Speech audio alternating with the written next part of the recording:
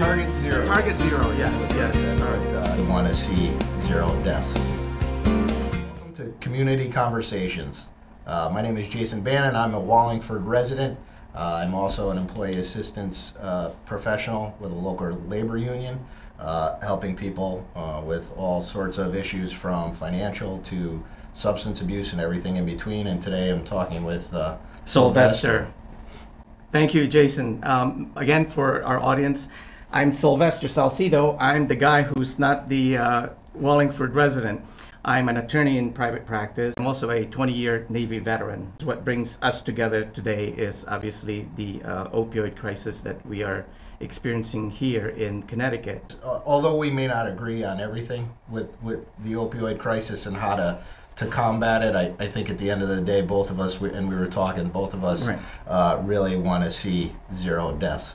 In the state of Connecticut. In the state of Connecticut. Well, I'd like to see zero deaths across, the world. Yes, agreed. I agree. But here in Wallingford, and being a Wallingford resident, and we do have a large population here, and well, let's start with Wallingford. Sure. What's Wallingford's specific experience? There's been a lot of overdose deaths here in Wallingford. At one point, we were the leader in Connecticut. And as of 2 years ago, there was 94 overdose deaths over the course of about 5 years. Okay. In Wallingford. And sometimes the numbers don't reflect what actually is happening. There's more people. Unfortunately, we had one girl who had overdosed and rolled over on her child, and the child died as well. So, that's an unintended consequence of an opiate overdose.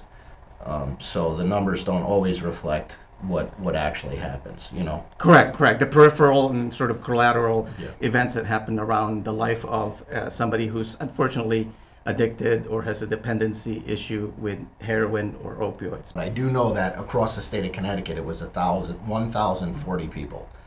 Right, okay, that sounds about right. And died in Connecticut. And one's too many. I mean, we can agree on that. Well, how do we get to zero? Target zero. What do you think?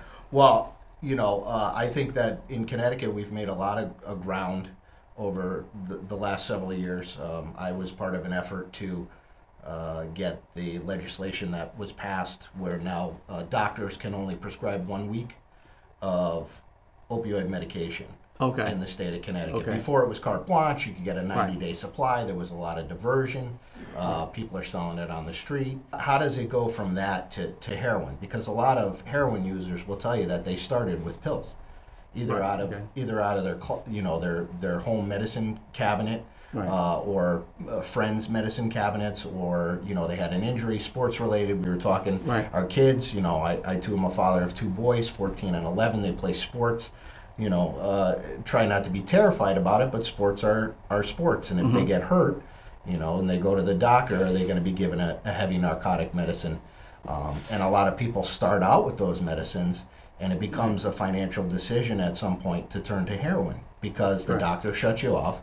You experience pain or discomfort because you're withdrawing from the medication, and then it becomes a financial decision to go to heroin because it's cheaper. Right. Well, the other issue that I think probably will be a source of deep concern and fear for parents like you. I mean, your oldest boy is now 14, and the other one is in middle school at 11.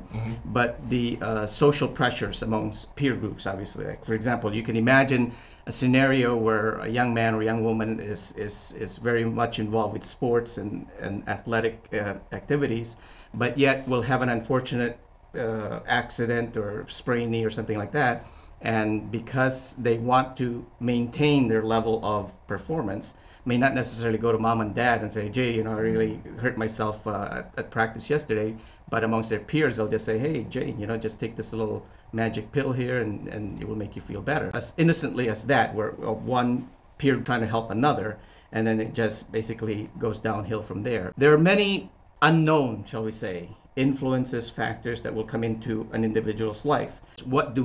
We're supposed to be the adults in the room, and we say, whether it's to a youngster who was injured in an athletic event or a traffic accident or something like that, or even an older person who is suffering from back pain, knee pain. I mean, I'm 61 now, and I have to sort of get out of bed a little slower in the morning and not just jump out as I did when I was in the Navy at age 22. There are all these risks that we're always faced with.